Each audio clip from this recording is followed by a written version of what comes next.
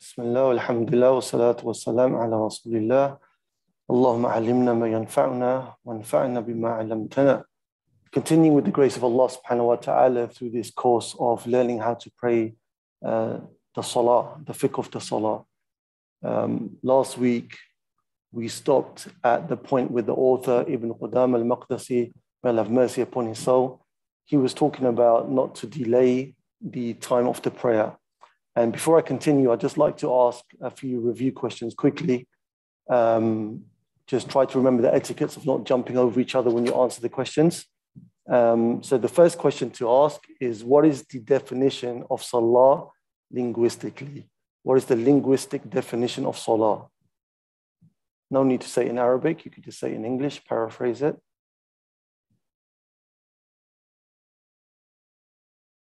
Anybody there to answer that question? The linguistic definition of Salah?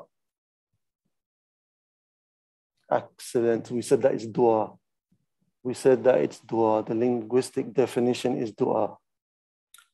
So raise your hands if you're going to answer the questions. What's the technical definition of the Salah? We gave a technical definition of the Salah.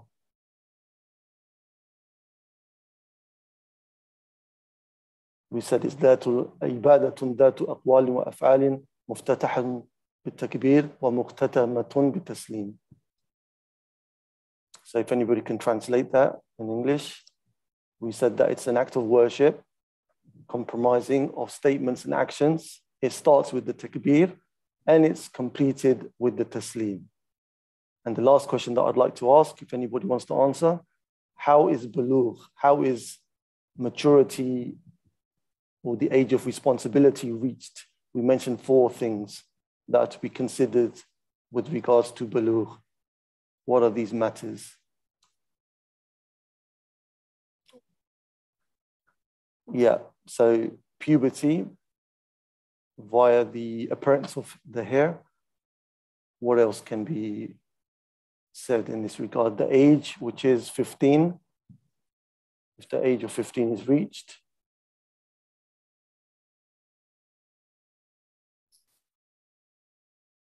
No, not that the person must be a Muslim. That's a condition for the prayer to be obligatory. I'm asking specifically with regards to bulugh. How is bulugh determined? So we said puberty. We said that the person reaches the age of 15. The person has a wet dream or the woman experiences menstruation. So whichever of these come first, then the person by these matters has reached bulugh. So Bismillah, with the permission of Allah subhanahu wa ta'ala, we continue. So the author, he said, the last thing we took was وَلَا يَحِلُّ تَأْخِيرُهَا عَنْ وَقْتِ وُجُوبِهَا. It's not permissible to delay the prayer beyond its specified and designated times. And we mentioned as an evidence, one of them in the Quran, in Surah An-Nisa, Allah subhanahu wa ta'ala says, إِنَّ الصَّلَاةَ كَانَتْ عَلَى الْمُؤْمِنِينَ كِتَابًا مَوْقُوتًا. That verily the prayer has been established for the believers at fixed times. It's been prescribed and made obligatory at fixed times. So they have to be prayed within these times. And that is a beautiful way of us showing to Allah subhanahu wa ta'ala our servitude to Him subhanahu wa ta'ala. We show to Allah azza wa jalla, no matter what we're doing in the world, no matter what has occupied us, we never get too preoccupied to remember Him subhanahu wa ta'ala and to fulfill the commands that He has commanded upon us with regards to the prayer. So whatever we're doing when we hear the call to prayer, if we're able to, we rush to respond to the call to prayer, to pray to Allah subhanahu wa ta'ala within the fixed times. The author, he said after that, إِلَّا لِنَاوٍ جَمْعُهَا. Except, the author is making an exception for those who are laid to delay their prayers. He said, except for the one that is intending to join the prayers. So there's some groups of people that are allowed to join their prayers. From them are the travelers. So the traveler, once he's past 80 kilometers, once he's on a journey which is more than 80 kilometers, he's allowed or she's allowed to delay the first salah into the time of the second salah. And this is known as Jam' at-Ta'khir. Jam' at-Ta'khir, the joining of delaying.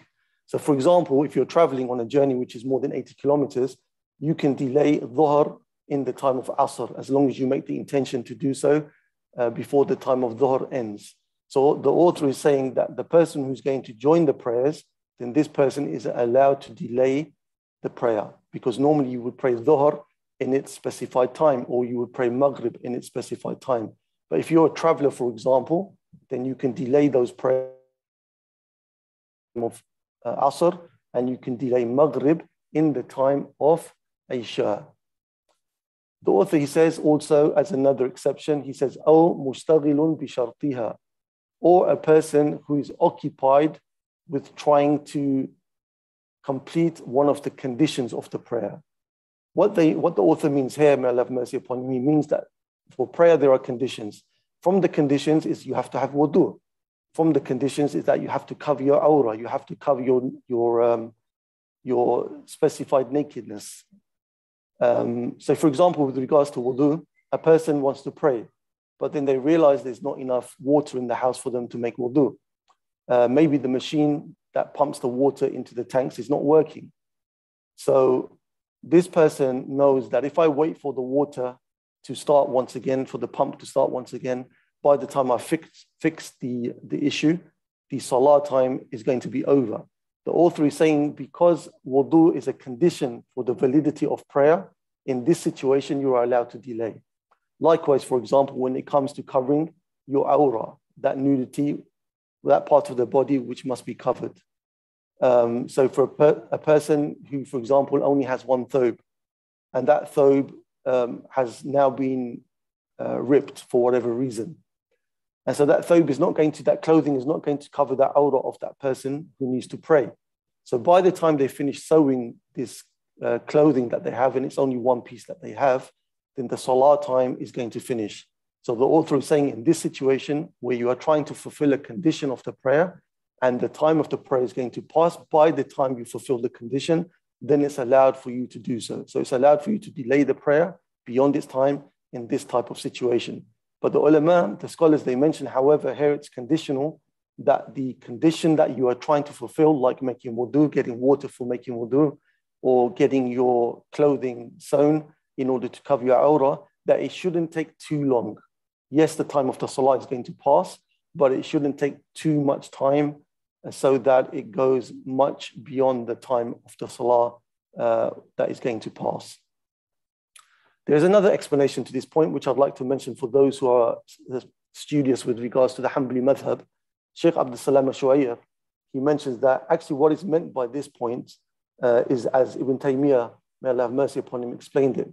What's meant by this point is the one who's allowed to delay beyond the time of the prayer. It's referring to the person who wakes up late for the salah. Because when you wake up unintentionally, having slept close to the end of time, the time of the prayer, then the time for your prayer starts at the point from when you have woken up. That's when your time for the prayer starts. So from the time you wake up, Shaykh Abdul Salam al-Shuwayr is reporting from Ibn Taymiyyah, his explanation. He's saying that it's from the time when you wake up and you have to fulfill one of these conditions, then this applies to that situation because your timing for the prayer has started at the time that you have woken up. So this is an extra point for those who are trying to study the opinions of the Hanbali madhab. In any case, what I mentioned generally here was that a person, it's permissible for them to delay the prayer beyond its fixed time if they have to fulfill one of the conditions for the prayer, like getting water to make wudu, or like trying to fix their clothing, which has been ripped.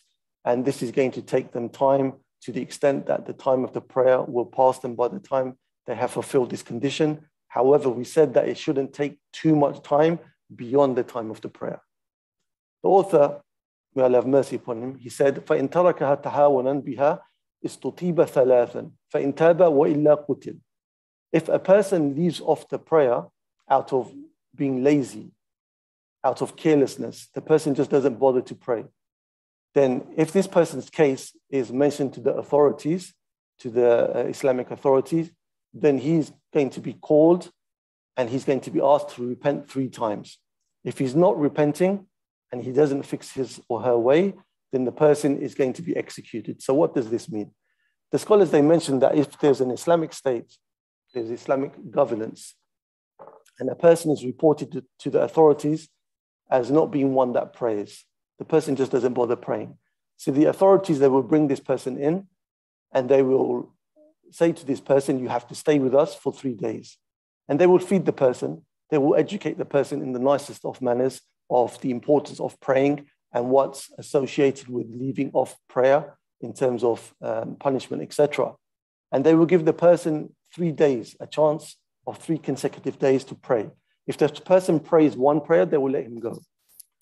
But if the person refuses to pray, knowing that there is a punishment, a capital punishment, so he's been educated and he's being coerced and he's being, spoken to nicely and encouraged that you have to pray for 3 days consecutively. And the person still refuses to pray, knowing that he's going to now face execution, then the scholars say that this person, in fact, actually deserves to be executed as a non-Muslim, as one who has left the fold of Islam, because it's impossible to imagine that a person knows that there's the threat of execution upon them, and all they have to do is pray 1 prayer and they will go home safely, and they refuse to do that, rather they choose to be executed. So this person is from the worst and of obstinate disbelievers in the regulations of Allah subhanahu wa ta'ala. So this is what this statement of the author means. And this can only take place if there is an Islamic governance. It can't take place in any other situation, okay? It's not upon a group of people in the community to get together and to establish this type of ruling. It's only if there is Islamic governance and the case of a person is brought to the authorities, then this is what will take place.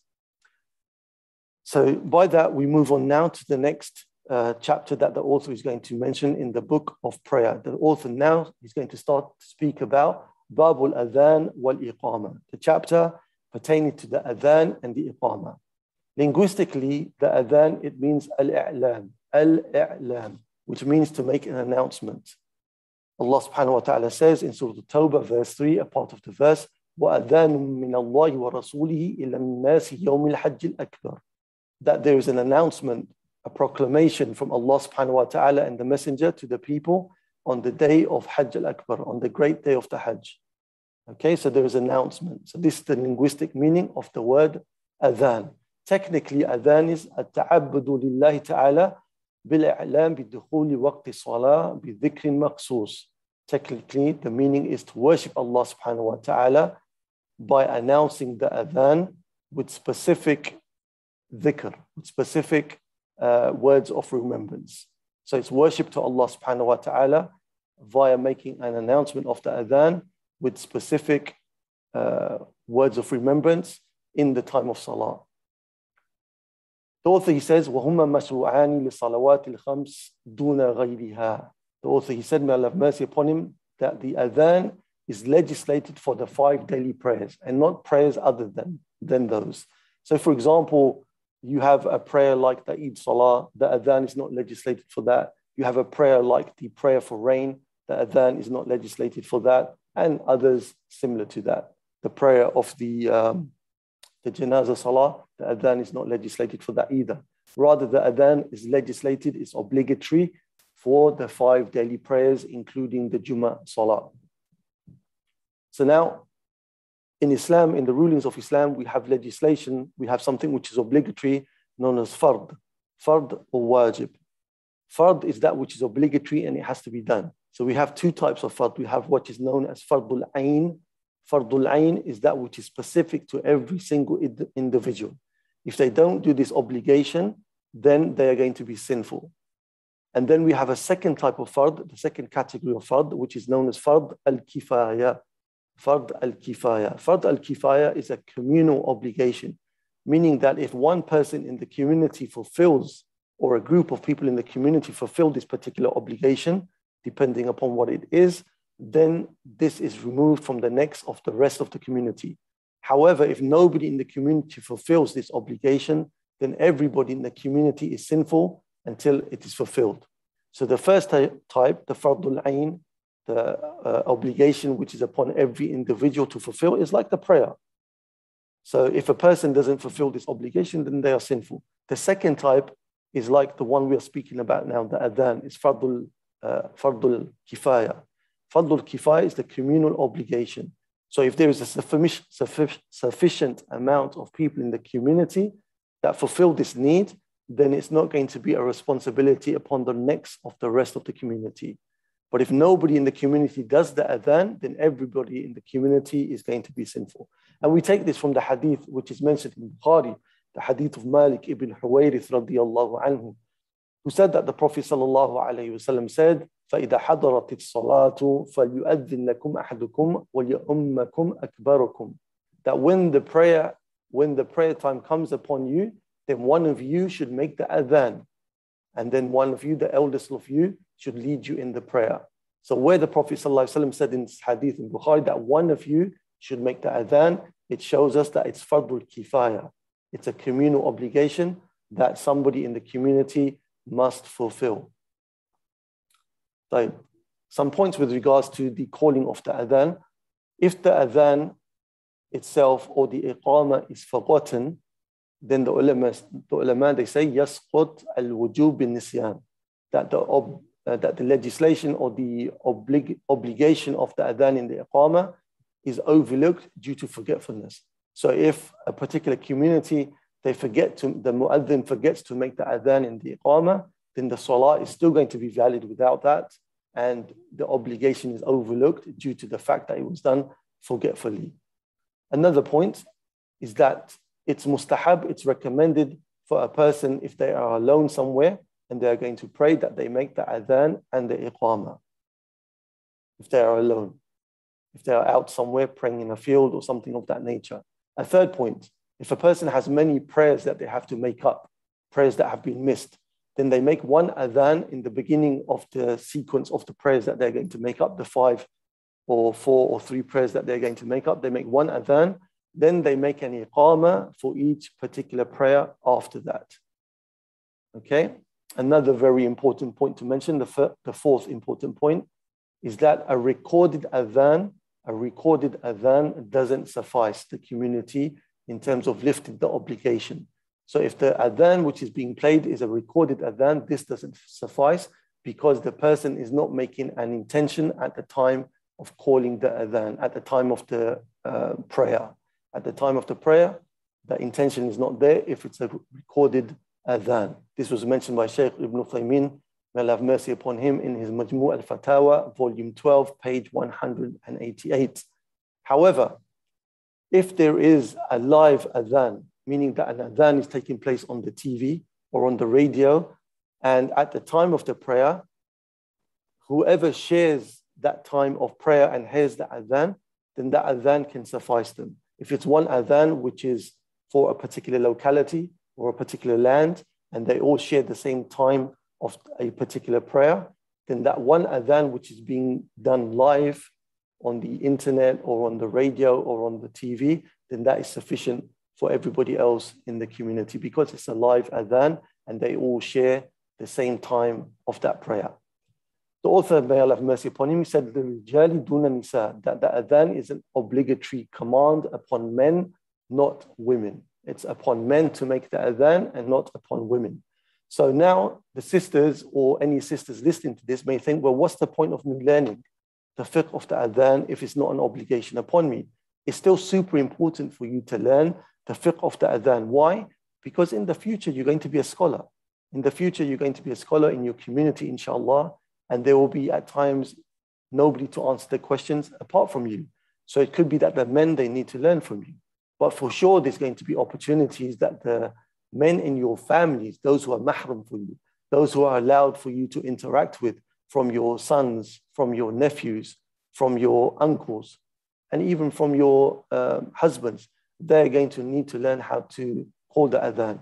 And because you have the knowledge of the fiqh of the adhan, and you know how to teach the adhan, then you're going to get an immense amount of reward. Why? Because the Prophet ﷺ said in the hadith in Sahih Muslim, narrated by Abi Mas'ud al-Ansari radiyallahu anhu, who said that the Prophet ﷺ said, "Man dalla ala khayrin falahu mithlu ajri fa'ilihi." That whoever guides to good, then he or she gets the same reward as the one who is doing that good. So if you teach a person, you teach your children, the male children, you teach your male family members to make the adhan. Now, every time they make the adhan, wherever they are, you are getting the reward of the adhan. Can you imagine? So if you have 5 sons, if Allah's blessed you with 5 sons, then those 5 sons, they grow up. And then they all make the adhan 5 times a day in different places. So you get the reward of each one of those calls to prayers. So you have a huge amount of reward on your scale on the Day of Judgment. So do take care to learn the fiqh and to not get bored by it, knowing that it's not an obligation for you, because there's still an opportunity for you to implement this fiqh and to get a huge amount of reward. The author, he says, وَالْأَذَانُ خَمْسَ عَشْرَةَ كَلِمَةً, that the adhan is 15 sentences. The adhan is 15 sentences, meaning that the adhan that he's chosen, the adhan of Bilal radiallahu anhu, and the one that he's going to teach is 15 sentences. And so a point to mention when he says that it's 15 sentences, it means that we should stop. It's highly recommended to stop at each sentence and not to join them. So for example, when you make the adhan, you don't say Allahu Akbar, Allahu Akbar. You say rather Allahu Akbar, Allahu Akbar. So if you notice, I stopped at the end of the sentence rather than in the first example where I joined them. So this is how the adhan is to be made. Highly recommended to do so, that at the end of each sentence, the adhan, the person stops on that before starting the next sentence. The author, he said, لا ترجيع فيه. There is no tarji' in this adhan that he has chosen. Otherwise, there are reports where the tarji' is permissible. For example, you have the hadith of Abi Ma'jura radiyallahu anhu, who used to do it, and it was accepted from him. But our author, may Allah have mercy upon him, is saying no tarji'. And what is this word tarji'? Tarji' is that you say the shahadatain, you say the 2 testimonies of faith. So you say, Ashhadu an la ilaha illallah. And then what you do is that you repeat it to yourself quietly. So after having said it loudly, you then repeat it to yourself quietly, the 2 testimonies of faith. So the word tarji' comes from this meaning of returning. لأنه يرجع من السر إلى العلن. Because the person is returning from loud, saying it quietly, and then going back to saying it loud. So there's no tarji', there's no repetition of the 2 testimonies of faith, Ashhadu an la ilaha illallah or Ashhadu anna Muhammad Rasulullah. It's not to be said quietly after it's said loudly. However, if the person does do it, then there's no sin upon them. As we said, it is mentioned in other versions of the adhan. But our author and in general, the Hanbali scholars, they said it's not recommended to do it. The author, he said, وَالْإِقَامَةِ إِحْدَى عَشْرَ كَلِمَةً. The iqamah itself is to do the adhan, to do the iqamah. The iqamah is that which is said before the prayer is about to take place. Okay, the iqamah is 11 sentences. So the difference between the iqamah and the adhan is that the adhan has 15 sentences and the iqamah will have 11. So in the iqamah you say Allahu Akbar, Allahu Akbar twice instead of saying it 4 times. Then you say Ashhadu an la ilaha illallah once instead of saying it twice. Then you say Ashhadu anna Muhammad Rasulullah once instead of saying it twice. Then you say Hayya ala salah once. Then you say Hayya ala al-falah once. Then you say Qad qamatis salah, Qad qamatis salah.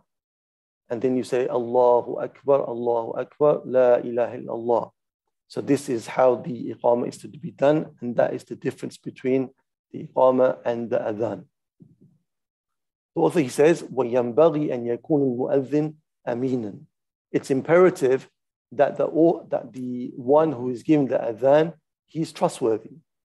So it's an imperative description that must be in the mu'adhin, that the mu'adhin is a trustworthy person. Why?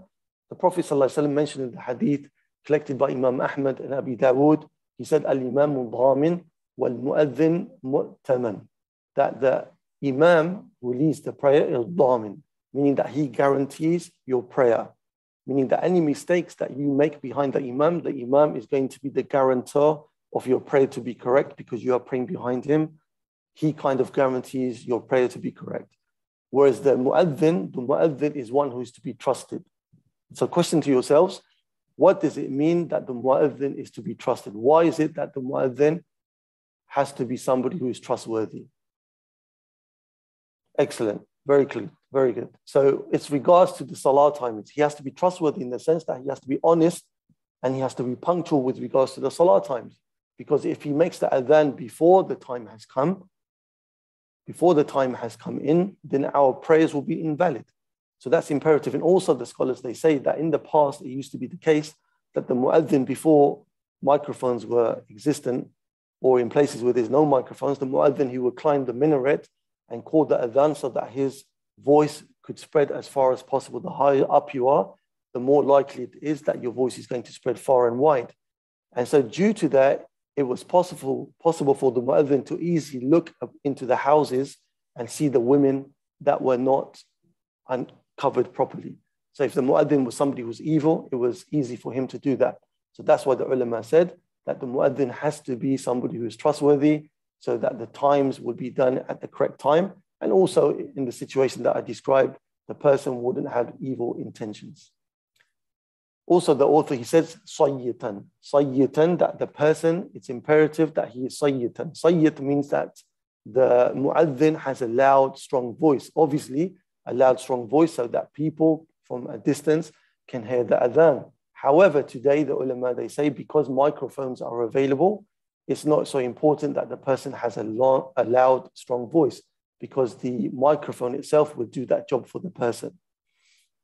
However, some scholars, they add an important point here. They said that it's good for the person to have a nice voice, not a voice like mine, which is croaky, not a voice which some mu'adhin they have, sadly, is like, you know, a cat is being stepped on, and it's a really shrieking sound, because you got to remember that the adhan is a type of dawah. You are calling people, you're calling the Muslims to come and pray. And also non-Muslims are hearing that beautiful call to the salah.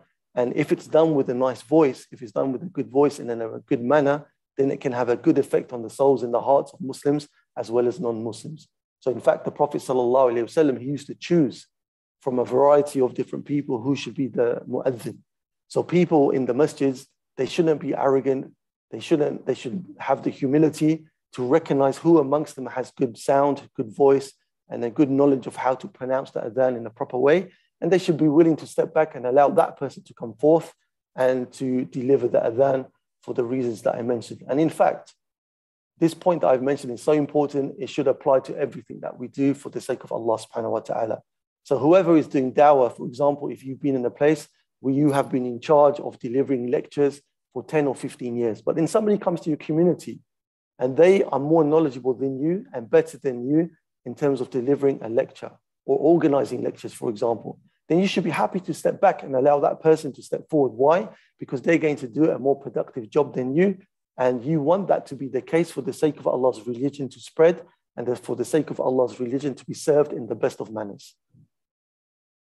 The author, he also mentions now that a thing which is important for the mu'adhin, for the caller to have, is aliman bil awqat, that the person should have knowledge of the times of prayer. However, this is not something which is obligatory. Why? Because we see in the seerah of the Prophet ﷺ that one of the mu'adhins of the Prophet ﷺ, Ibn Maktum radiyallahu anhu, he was blind. And so the fact that he was blind means that he couldn't tell from looking at the sun what the times of the salah was. Rather, he would have to wait upon somebody to come and tell him what the time of the salah was, which salah is coming in now. So based upon this, the ulama, they said that a person doesn't have to know the times of the salahs. It's highly recommended, but it's not a condition. Rather, as long as the person has access to somebody that can tell him the time for the salah, or the person has access to timetables which have been verified by the Islamic bodies, the Islamic government, or the Islamic bodies which are in charge of the community, then that suffices the person. He can rely upon those. The author he says, وَيُسْتَحَبُّ أَن يُؤَذِّنَ قَائِمًا. It's mustahab. This word, we keep hearing it, mustahab, yustahab. So what does this word mustahab mean? Mustahab, it means مَا يُثَابُ فَائِلُهُ وَلَا يُعَاقِبْ تَارِكُهُ. That which the person, if he does it, or she does it, they are going to be rewarded. But if they leave it off, they are not going to be punished for it. So it says, the author, he says, وَيُسْتَحَبُّ أَن يُؤَذِّنْ قَائِمًا. It's recommended, it's mustahab, that the caller, the mu'adhin, he makes the adhan whilst he is standing. Because this is how the companions, radiyallahu anhum, used to do it. The companions of the Prophet ﷺ used to do it. However, if you see somebody not doing it, you shouldn't get upset. You shouldn't throw your shoe at them. because it's permissible for them to do it whilst they are sitting down, but it's khilaf al-awla. It's opposing that which is better. Better is to do it standing because it was the way of the companions. But if somebody does do it sitting down for whatever reason, then we shouldn't attack the person. We should try to encourage them later on to do it standing up. A point to mention for those who are a bit more advanced in the study, a ta'leel for the reason for standing in the iqamah. Ta'leel for standing in the iqamah. Ta'leel is a reasoning, and the reasoning for standing when making the iqamah, apart from the fact that the companions of the Prophet ﷺ did it. An interesting point which is mentioned in the book Hidayat al-Raghib, the explanation of Umdat al-Talib, is that the one who is established in the iqamah, قَدْ قَامَتِ الصَّلَاةِ, he is calling the people to stand up and now come and pray. He's telling the people to stand up. And it's from the etiquette of one who is calling people to do a good action that he or she be the first amongst the people to rush to do that good action. So whenever you are calling people to do an act of worship, any act of good, you should be from the first amongst them to do it yourself. So this is a ta'leel that the ulama mentioned for one of the reasons why the person gives the iqamah should also be doing it standing up, because Allah mentions in the Quran in Surah Al-Baqarah, أَتَأْمُرُونَ النَّاسَ بِالْبِرِّ وَتَنْسَوْنَ أَنفُسَكُمْ وَأَنْتُمْ تَتْلُونَ الْكِتَابِ. Do you command people to do good whilst you are forgetting it to do it your own selves? This is something which is blameworthy. So Allah subhanahu wa ta'ala mentions that in the Quran. طيب, the author, he said, وَمُتَطَهِّرًا, that it's highly recommended that the person, when he gives the adhan, that he should be in a situation of tahara, that he should be in a situation of tahara, of purity, meaning that he should be free from haddath al-asghar, he should be free from that which is required for him to make wudu. Or let me simplify that, he should be in a state of wudu. Why is it that the person, it's recommended that he is to be in a state of wudu when making the adhan? Question to yourselves. It's because this is the dhikr of Allah subhanahu wa ta'ala. Okay, this is the dhikr, the remembrance of Allah subhanahu wa ta'ala. And the Prophet sallallahu alayhi wasallam, he said in the hadith, which is collected by Imam Ahmad and Abi Dawood, reported by Muhajib ibn Qanfadh, that the Prophet sallallahu alayhi wasallam was given salam to by this companion when he was making wudu. And the Prophet sallallahu alayhi wasallam did not reply the salam to this man until he finished making wudu. And then the Prophet sallallahu alayhi wasallam said, "Inni karihtu an adhkuru Allah ta'ala illa ala tuhrin." I disliked to mention the name of Allah subhanahu wa ta'ala or to remember Allah subhanahu wa ta'ala except upon a state of purity, except unless and until my wudu was made. So because the adhan is a form of dhikr, it's highly recommended that the person is in a state of wudu when they make this adhan. However, it's not obligatory upon them to be in wudu. Excuse me. Also, the ulama, they mentioned that the junub, the person who has janaba, is in a state of janaba. Janaba is a state that you have after you have marital relationships with your spouse, or you are a person who is experiencing. Actually, it wouldn't apply because the women cannot make the adhan. It would only apply to those who have sexual intercourse.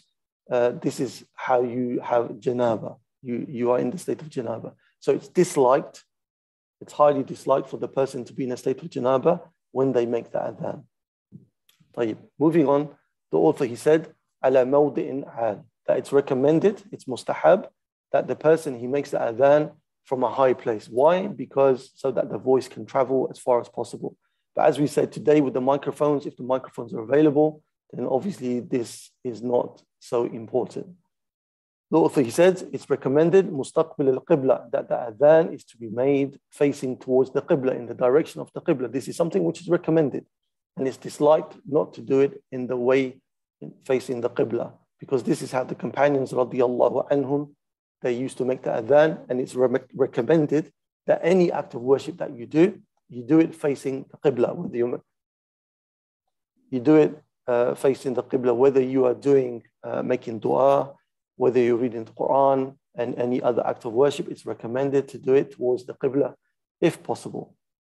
The author, he said, فَإِذَا بَلَغَ الْحَيْءَ لَا الْتَفَتَ يَمِينًا وَشِمَالًا. When the person comes to the point with he's making the adhan, where he's making in the adhan, حَيَّ عَلَى الصَّلَاةِ حَيَّ عَلَى الْفَلَاحِ, then the person should turn to the right and then he should also turn to the left. So part of it, you say Hayya ala Salah to the right, and when you say Hayya ala al-Falah, you turn to the left. Or you can do one Hayya ala Salah to the right, and you can do one Hayya ala Salah to the left, and then you can do one Hayya ala al-Falah to the right, and one Hayya ala al-Falah to the left. You can do it both ways.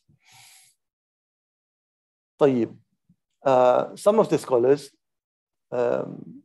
contemporary scholars, they say that because many people today, they make the adhan on the microphone, it's not recommended for them to do this. It's not recommended for them to turn to the right or to the left. Why? Because when you're making adhan on the microphone, if you turn away from the microphone, then your voice is going to be lessened. Your voice is going to be diminished. So they say maybe it's better not to do that if you are making the adhan on the microphone. And others, they say, no, it's better to continue to do it because this has always been the practice of the Muslims when making the adhan. At this point of the Hayya ala Salah, Hayya ala al-Falah, they turn to the right and they turn to the left. طيب. The author, he said, وَلَا يَزِيلُ قَدَمَيْهِ. When the mu'adhin is making the adhan, he doesn't allow his feet to turn away from the qibla. Why? Because then it goes away from the recommendation, from the virtue of the person's body facing the qibla when making the adhan. If the person allows his feet to turn away from the qibla. He says, the author, وَيَجْعَلُ إِصْبَعَيْهِ فِي أُذَنَيْهِ. The person making the adhan puts his fingers into his eardrums. Why? Because the ulama, they say that this allows for the adhan to increase in power, in volume. It kind of helps the person to increase in making the adhan. And also some of the ulama mentioned, because if somebody was to see somebody from a distance, they would know that this person is making the adhan. In any case, this is the actions of Bilal, the companion who used to make the adhan. So it's something which has been established from the time of the Sahaba. May Allah have mercy upon them. The author, he said, وَيَتَرَسَّلْ فِي الْأَذَانِ. يَتَرَسَّلْ فِي الْأَذَانِ, meaning that the person makes the adhan slowly. He doesn't rush the adhan too much, nor does he make the adhan too slowly to the extent that it goes against the dictates of the Arabic language. He doesn't prolong the pronunciation of certain words in the adhan so that it becomes against the dictates of the Arabic language. He does it in a normal manner, which is accepted by the Arabic language. Okay, and the reason that he takes his time with regards to adhan, because you're trying to announce something to people that are far away. And when you announce something to people which are far away, you're raising your voice, it means that you're going to need to take your time in pronunciation. وَيَحْضُرُ الْإِقَامَةِ. And the iqamah, when you say قَدْ قَامَتِ الصَّلَاةِ, when you make the iqamah, you make it quicker than you make the adhan. Why do you make it quicker than you make the adhan? Why do you think? Obviously, it's because the people are now present in the masjid. They're ready to pray, and therefore the iqamah can be made quickly. But again, it shouldn't be made so quickly that the person stumbles over his words, or and the words are not pronounced correctly. The author, he says, وَيَقُولُ فِي أَذَانِ الصُّبْحِ. In the morning adhan, the adhan for Fajr, the person says the following: الصلاة خير من النوم مرتين بعد الحي على. That after you hear in the adhan, the muadhin, when he makes the adhan and he's finished saying hayya ala salah, hayya ala al-falah, then he says as-salatu khayrun min an-nawm twice. That prayer is better than sleep. This is known as tathweeb. So prayer is better than sleep. It's a beautiful reminder to the believers that whatever they're enjoying in terms of their dreams and whatever they're enjoying in terms of their sleep, then for them to leave their sleep and to respond to Allah subhanahu wa ta'ala and to worship Him by praying the Fajr is so much better for them in terms of reward. Okay? Like the Prophet sallallahu alaihi wasallam said, "Man salla al-fajr fil jama'ah fa innahu fi dhimmatillah." Whoever prays the Fajr in congregation, then he is or she is in the protection of Allah subhanahu wa ta'ala for the rest of that day. So praying Fajr on time has so many huge rewards. Okay? So as we said, that the person says, Salatu khayru min al-nawm twice after hearing the Hayya ala salah, Hayya ala al-falah, after saying the Hayya ala. طيب. The author, he says, وَلَا يُؤَذِّنُ قَبْلَ الْوَقْتِ إِلَّا لَهَا. That the salah, the adhan for the salah is not to be given unless and until the time for that particular salah has come in. Okay? وَلَا يُؤَذِّنُ قَبْلَ الْوَقْتِ إِلَّا لَهَا. Except for the Fajr prayer. It's allowed for the Fajr prayer that the adhan can be made like after the time of Isha has finished. Okay? The reason being is because in the hadith of Sahih Muslim, the Prophet ﷺ said, Inna Bilal yu'adhinu bilayl, fakulu washrabu hatta yu'adhinu ibn Maktum. That Bilal, he makes the adhan during the night, meaning once the time of Isha has been finished, and he makes the adhan before the time of Fajr has come in. So the Prophet ﷺ said, continue to eat and drink in the time of Ramadan until Ibn Maktum, the blind companion, makes the adhan. For he will make the adhan when people tell him that the time for the salah has now been established. So there are places which still establish the sunnah, which is that there should be 2 adhans for Fajr. The first adhan is before the time of Fajr. It's to remind the people who haven't yet prayed witr that they should get up and pray witr, or for the people who are praying Qiyam al-Layl that they should soon stop and get ready for Fajr, or for those people who are taking suhoor, the pre-dawn meal in Ramadan, that they should soon get ready to stop. So that's the wisdom behind having an adhan before the time of Fajr has come in. And once the time of Fajr has come in, then of course you have the adhan as it should be given at the correct time. The author, he says, وَيُسْتَحَبُّ لِمَنْ سَمِعَ الْمُؤَذِّنَ أَنْ يَقُولَ كَمَّا يَقُولُ. It's recommended for the person who hears the mu'adhin to say as the mu'adhin is saying. Why? Because the Prophet ﷺ in Bukhari, it's mentioned by Abi Sa'id al-Khudri, this hadith that the Prophet ﷺ said, إِذَا سَمَعْتُمْ مُؤَذِّنْ إِذَا سَمَعْتُ الْمُؤَذِّنْ فَقُولُوا مِثْلُ مَا يَقُولُ.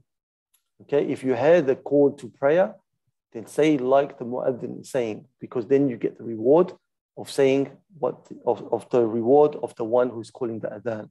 So whenever you hear the adhan being called, then you should also make a repetition of the adhan after the mu'adhin, because then you will get the same reward, inshallah, by Allah's permission, based upon this hadith in Bukhari. طيب. With regards to you repeating the adhan, there is an exception when the mu'adhin, he says, Hayya ala salati, hayya ala al-falah.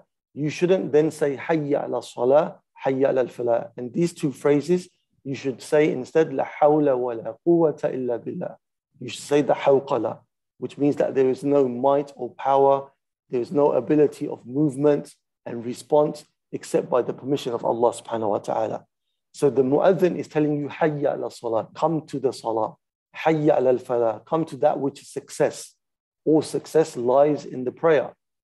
And you are saying, La hawla wa la quwwata illa billah, that there is no might or power, there is no ability except with the permission of Allah subhanahu wa ta'ala. So these beautiful words, remind yourself at this particular point, which is very pertinent, because you are recognizing that you can only obey Allah subhanahu wa ta'ala.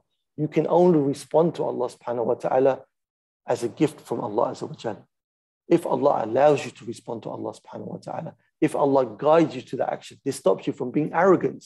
So whenever you do good deeds, you never become arrogant, because you remember, La hawla wa la quwwata illa billah, that it was only from the power and the permission and the gift and the guidance of Allah subhanahu wa ta'ala that I actually did these good deeds. Without the permission of Allah azza wa jalla, without His guidance, I would never have been doing these good deeds. I would have been living a life other than the life of worship that I am now living. So this is why the person says, instead of saying Hayya ala salah, Hayya ala al-falah, when repeating the adhan, they would say La hawla wa la quwwata illa billah. طيب. After the adhan has been said and the person has repeated the adhan, then the person will make dua. Why? Because the Prophet sallallahu alayhi wa sallam said in the hadith, in Sahih Muslim, إِذَا سَمِعْتُمُ الْأَذَانَ فَقُولُوا مِثْلُ مَا يَقُولُ ثُمَّ صَلُّوا عَلَيَّ. Once you hear the adhan, the Prophet sallallahu alayhi wa sallam said, then say like the mu'adhin is saying, and then make salah upon the Prophet sallallahu alayhi wa sallam. So after having repeated the adhan, you make salah, Allahumma salli Muhammad wa ala ali Muhammad, kama sallayta ala Ibrahima wa ala ali Ibrahima innaka hamidun majid. You make salah upon the Prophet sallallahu alayhi wa sallam, and then you can go ahead and you can make any dua that you want. And also the Prophet sallallahu alayhi wa sallam said that we should say the following dhikr, which is very important. In the hadith in Bukhari, where the Prophet sallallahu alayhi wa sallam said, Man qala hina yasma' al-adhan. Whoever says when they hear the adhan, Allahumma rabba hadhi da'wati tama. O Allah, the Lord of this perfect and complete call. Wa salat al-qa'ima. And the Lord of this prayer which is about to be established. Ati Muhammad al-wasila. Give Muhammad the wasila and the fadila.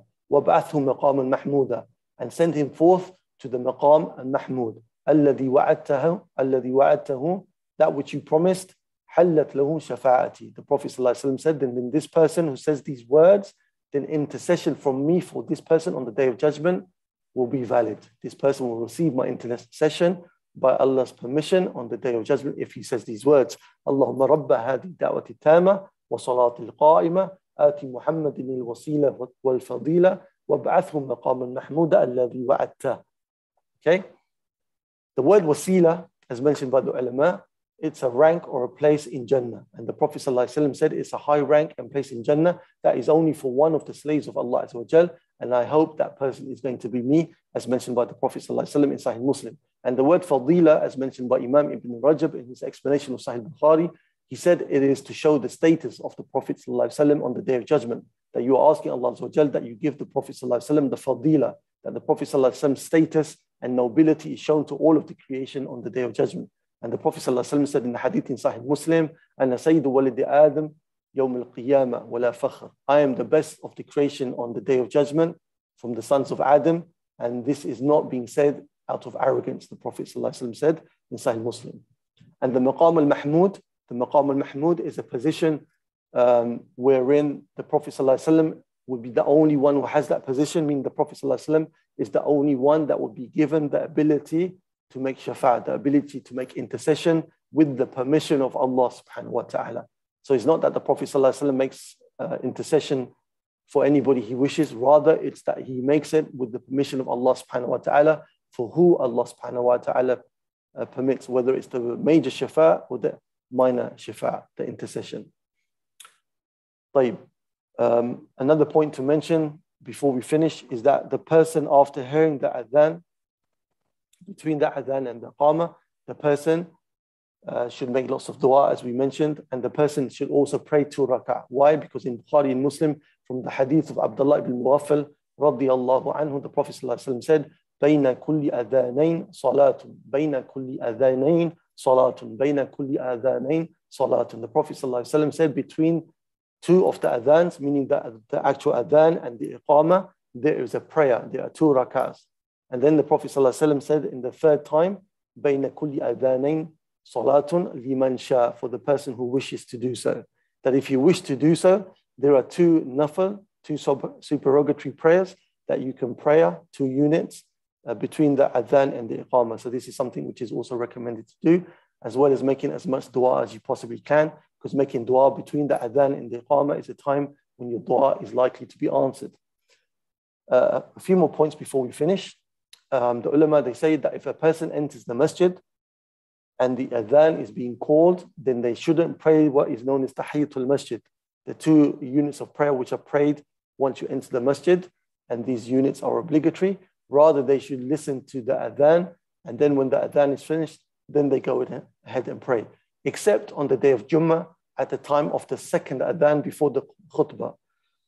If the person enters the masjid and it's the 2nd adhan before the khutbah, what they should do in this situation, they shouldn't listen to the adhan. They should quickly pray the 2 units of prayer, and then they should sit for the khutbah in this situation. The ulama, they mention as a point also that the adhan has to be completed by 1 person. 2 people cannot share the adhan. Also, the ulama, they mention that the person does not have to be baligh to do the adhan. Rather, a person can be mumayyiz. Mumayyiz, that a person reaches around the age of 7 or 10, and they know the difference between right and wrong. They are able to take instruction. So the person doesn't have to reach bulugh. Rather, it can also be a child that can make the adhan, as long as they are mumayyiz. They have reached past the age of 7, and they are able to distinguish between right and wrong and take instruction. The adhan, it should have tartib and muwalat. Tartib is that it has to be done consecutively in order as it's normally given. The order should never change. And also there should be muwalat. Muwalat is that there should be continuity between the sentences. There shouldn't be a big gap that somebody is making the adhan, and therefore, for whatever reason, he has a 2-minute daydream before he makes the next sentence. Then this would invalidate the adhan. There has to be that muwalat, which is continuity. Also, one last point to mention, that if somebody hears the adhan for a particular salah and they've already prayed this particular salah. Say, for example, you heard the adhan for dhuhr after you've prayed dhuhr. So you drive and then you go to a masjid, past the masjid, which for whatever reason delayed the call to prayer. So then they call the prayer to dhuhr. You should not repeat the adhan. Why? Because you have already fulfilled the call to the prayer, because you already responded to the call by praying that salah. So if you've already prayed the salah, you do not then respond to another adhan, which is for that same time prayer. However, if you are in the bathroom, for example, and you are unable to respond to the adhan, then you respond to the adhan once you come out of the bathroom. Wa sallallahu Nabi Muhammad sallallahu alaihi wasallam. This is what we have to say today. We'll stop here, inshallah. Anything which was correct was from Allah subhanahu wa ta'ala. The shortcomings and mistakes were from myself and shaitan. I hope I haven't been too complicated, overcomplicating things, but I did say I'm going to try to do it at a variety of levels. And you can also go back to the recordings and take from the recordings. And the beginner student of knowledge, all they have to worry about is understanding the actual text. That's the first step of seeking knowledge in our journey as beginners. And anything that you can take from above that is all well and good and virtuous, inshallah. If you have any questions on the topics that we've taken today, please type away. Can women make iqama or adhan home alone? No, women should not make the adhan or the iqama, according to the Hanbali scholars, even if they're home alone. How can women gain the reward for Fajr Jama'ah that men do? The women would still gain a huge amount of reward for having prayed at home, even if they were in the Prophet ﷺ's masjid, even if they were in Mecca. For them to pray at home instead of going to the masjid, they would gain the same amount of reward as the men who are going to the masjid, because the Prophet ﷺ said that the best of prayers for the women is in her house. So by you fulfilling the command of the Prophet ﷺ or the recommendation of the Prophet ﷺ, by praying at home, you will get the same amount of reward that the men get by the permission of Allah subhanahu wa ta'ala, because Allah loves to reward. So if we cannot hear the adhan and we rely on timetable, when do we make dua and dua for the Prophet ﷺ? If you cannot hear the adhan, then you don't make dua in this situation, because this dua and the repetition of the adhan is conditional upon hearing the adhan. And alhamdulillah, there's so many times throughout the day when you came in dua to Allah Azza wa Jal and salah upon the Prophet sallallahu alaihi wasallam. In fact, the more salah you make upon the Prophet sallallahu alaihi wasallam, the more virtue and barakah and blessings you will have in your life. When we repeat the adhan, must we also be facing the qibla? So must is not the correct word, but it's highly recommended that you face the qibla. It's not a must, but it's highly recommended. Is salawat upon the Prophet ﷺ wajib or sunnah? If you are referring to after the adhan, the salawat upon the Prophet ﷺ is not wajib, it's highly recommended. And it's highly recommended for you to make much salah upon the Prophet ﷺ, because the Prophet ﷺ in the long hadith, he mentioned to a companion who was saying, Ya Rasulullah, I'm going to make so much salah upon you. The Prophet ﷺ said, إِذَا تُخْفَى هَمَّكَ وَيُغْفَرْ لَكَ ذَنْبَكَ. In that case, then all of your woes and worries will be sufficed, and all of your sins will be forgiven. So making much salah upon the Prophet ﷺ is something which is extremely virtuous, but it's not something which is obligatory unless it's in the salah, or unless you hear the name of the Prophet ﷺ. Is it important to know what madhab, the fiqh, is being presented from for a student, for a beginner student of knowledge, and quote unquote student of knowledge, right? For a student of knowledge, it's good for you to know that this is taken from the Hanbali madhab, based upon the teachings of one of the imams of the Hanbali madhab and one of the imams of Ahl Sunnah in general, who is Imam Ibn Qudamah al-Maqdisi. That's if you're a student of knowledge, taking the journey to learn knowledge in a detailed manner. But if you're just a general person who's just learning fiqh in general, then you don't really need to focus too much on where the madhab is coming from or not. It's important for you just to know that you're taking fiqh from the great Imam Ibn Qudamah al-Maqdisi, and that will suffice you. May Allah subhanahu wa ta'ala reward everybody immensely that attended, and make your journey in seeking knowledge beneficial and easy, and hugely and full of huge rewards, and give us the motivation to continue and to implement as much as we can. And jazakumullah.